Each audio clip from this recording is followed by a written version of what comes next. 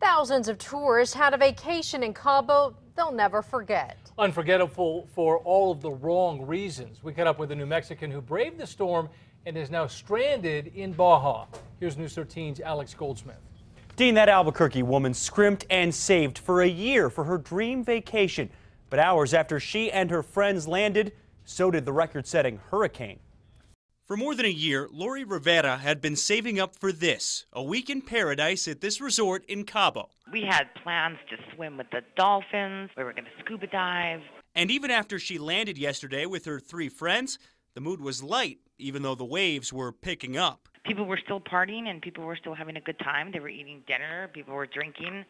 But then it started getting, kind of windy. Really windy.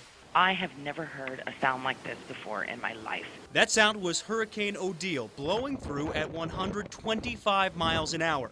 And when the sun came up, that paradise was a mess. There's just pieces of rubble and pieces of, I don't even know what they are, pieces of stuff everywhere. Our rooms have no electricity, we have no TV, we have no light. I just want her to get home as soon as possible. Back here in New Mexico, Lori's daughter Ashley has been glued to the Weather Channel, trying to learn the latest and get her mom help. The U.S. Embassy, anything, but they're not getting any answers. And I can't really help all the way from New Mexico.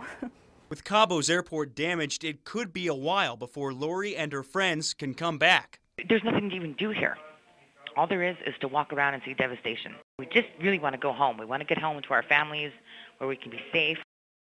As bad as things are for Lori, she says she feels lucky because most of the resort staff out there lost their homes in the hurricane. Back to you. Alex, thank you. Odile is the biggest storm to ever hit Cabo San Lucas. There are an estimated 24,000 tourists now stranded in that resort town on the southern tip of Baja California.